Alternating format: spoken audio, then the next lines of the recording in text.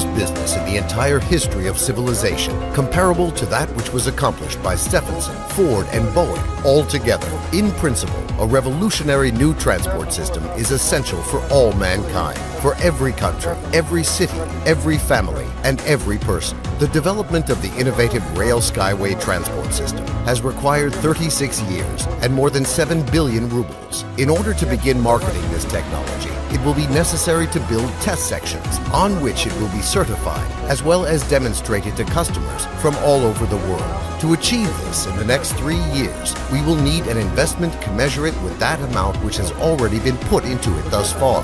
After all, we will overtake everyone for good, becoming the first in the world in this sector of transport, the volume of which exceeds Russia's budget several times, and we will capture a share of not less than 50% of this market. This has already been demonstrated in history before, with Boeing being one of the brightest examples. Empires fall, the Soviet Union collapsed, but its infrastructure, especially that for transport, still remains alive and functions, like the Trans-Siberian Railway that was built a century ago and made it through a revolution as well as a civil and world wars. The track structure of the elevated Skyway is based on tensioned wire railway technology. These tracks will serve for the benefit of the populace for hundreds of years to come, bringing profits to those who have taken the risk and invested their money into this innovative technology. After being certified, the project will shift from the category of innovation to a category of an investment project.